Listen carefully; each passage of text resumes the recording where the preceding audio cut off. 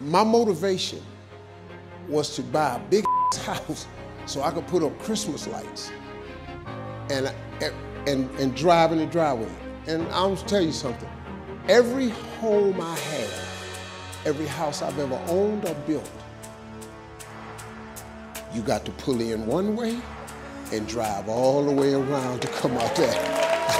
I have never built, lived, or owned a home that did not have that driveway with gates on both sides. Never. That was the biggest motivating. So my advice is you have to find a dream that's so big that it overwhelms all of your fears and causes you to never give up. Now you're gonna think about quitting no matter what you do. And I've thought about it many times, but I always just kept thinking about that house. And I've always dreamed of buying my mother and father a real house. And you know, and before they died, I was able to do all of that. To find your way in life, it's not an external search, it's an internal search. Because God equipped you the moment He gave birth to you. God equipped you at birth with what you needed. He gave all of you a gift, all of you. That's the thing you should pursue.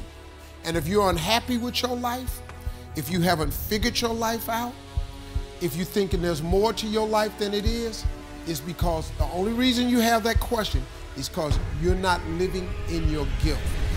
Once you discover your gift, there lies your greatest chance for success. If you're a smart student, smart is a gift. If people come to your house and in your kitchen to get their hair done instead of going to a salon, you do hair, that's your gift. If they can't have a bake sale without your pies and cakes, you bake pies and cakes better than everybody, then that's your gift. You bake pies and cakes. That's your gift. You don't have to think about it. That's what you do. Quit trying to do what somebody else is doing, because that ain't your life. You don't even want to come the way I would. If you knew the path I took to get here, you would not take it. If I'd have knew the path I was going to have to take to get here, I would have changed my destiny a long time ago, because there's no way I would have wanted to have gone through what I went through to get to where I am today. If you knew what you had to go through to get to where He had for you to go, you would all quit. I would quit too.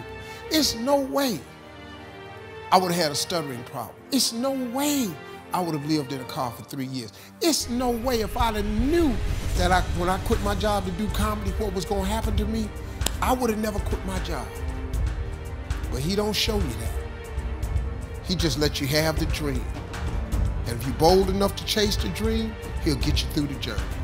You just can't quit in the middle of the journey, because He know you're chasing dreams. God in the make your dream come true business, that's real talk.